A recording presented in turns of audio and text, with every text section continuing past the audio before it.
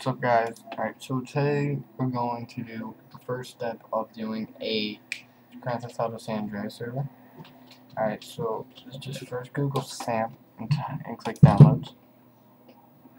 Alright, and get the first Samp 0.30 R2 Windows server. And if you have Linux, go bottom, and it'll say Samp Linux server download. This tutorial is I'm doing it based on Microsoft, just to let you guys know. As you can see, Windows. Alright. First, download that. Make a folder. Alright, name it whatever you want. I'm doing a stunt server, because I'm going to do like montage clips of Grand Theft Auto, like really cool tricks. Alright, there you go. We dragged it from WinRAR, stuck it in here. Alright, now we're going to see a CFG file. You might have to right click on it and click open with the notepad. Alright, so we're going to double click it.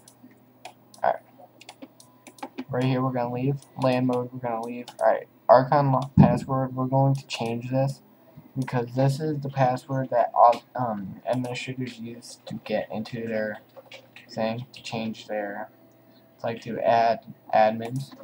Change how many max players you want. I'm going to go with 40 because my server really doesn't need that much. And your host name is the name of your server that you want. Alright, and we're going to name it Exotic Stunt.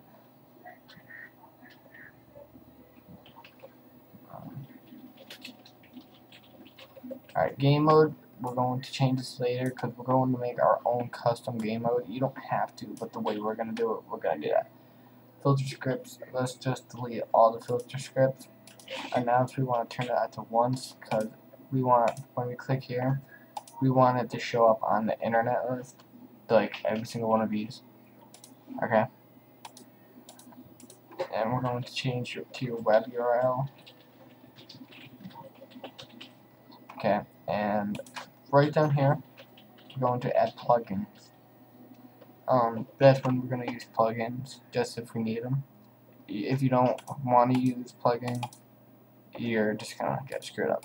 So, alright, so that was the first step.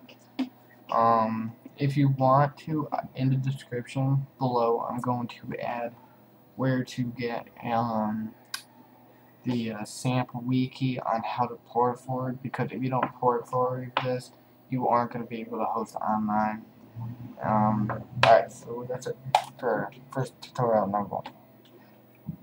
Peace out.